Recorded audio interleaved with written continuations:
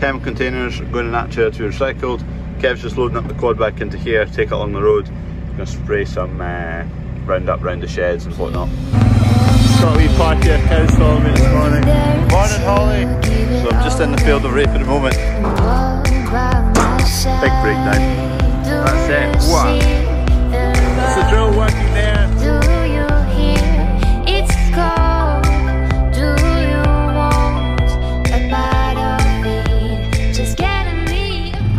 Quad back in the trailer.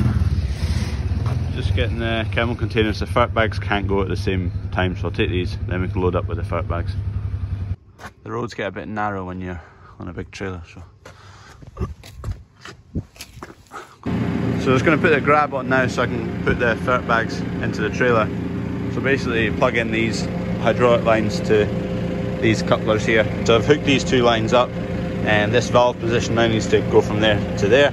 That means then the oil won't go to these rams, so the pins stay shut when you're operating that toggle switch inside. So oil just goes that direction, doesn't go through these pipes, so it stays on the carriage.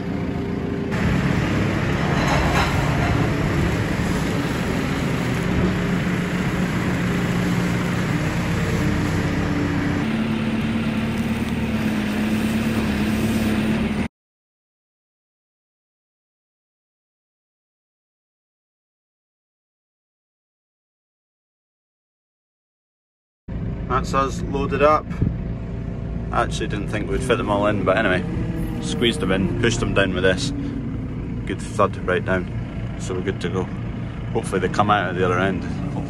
They might just get stuck in the bed and won't slide out, but deal with that when we get there. So now this toggle switch now opens and closes that rather than moving the pins. These couplers can now come off.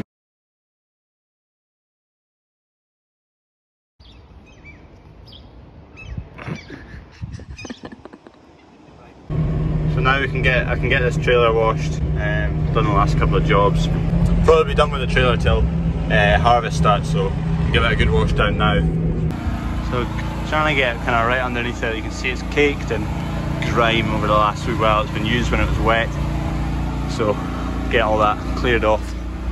I've started washing some of it, so just kind of covering it in soapy water at the moment. Then I'll give it a proper blast with water with no soap in it to clean it all off, but it's needing it. Thought it was going to be a fairly dry process. Anyway, it's clean. Nice and shiny clean, ready for harvest. Anyway, I think I need a shower, but the trailer's nice and clean. Should have had a wee wash as well. So that's it, put it away now for harvest. It's quite early, but just needing a wash. It's not really going to get used from now till then. It'll get a wee layer of dust all over it, but I'm not worried about that. Bottom half's okay, had my waterproofs on, but bit of a rookie up top. Today's question of the day on this trailer: what is that cylinder for? That's getting left to dry. I'll put it down again once it's dried.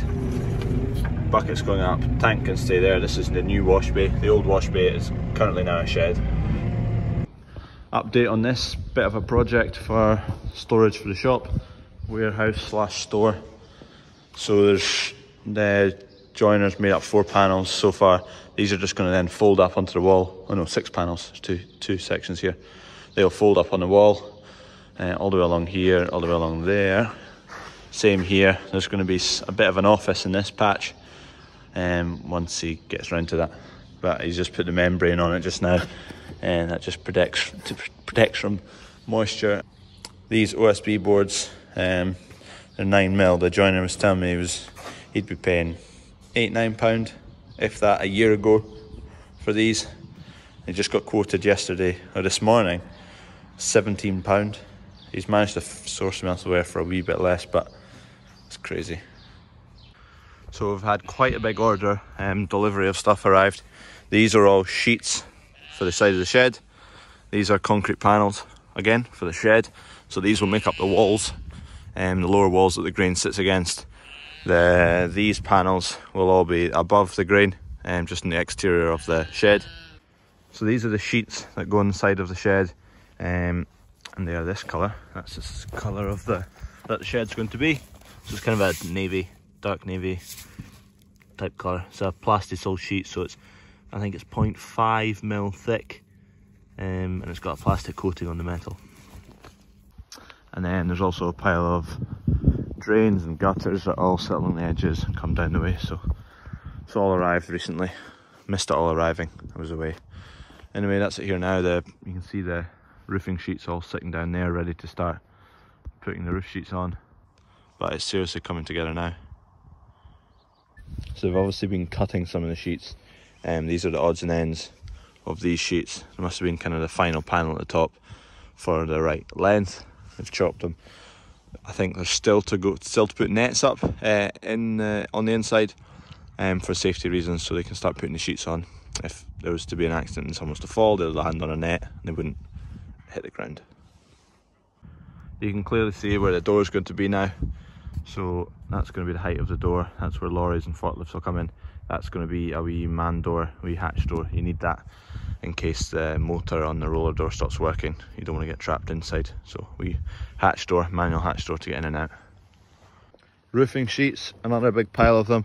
It's one pile on this side, one pile on that side. So they're a fibre cement sheet. We went for a fibre cement because you get less dripping from condensation on the inside. If you go for a tin sheet, so the likes of the side of this shed on the roof instead, you can get quite a lot of condensation and dripping in the shed, which you don't want. So fibre cement sheets should stop that.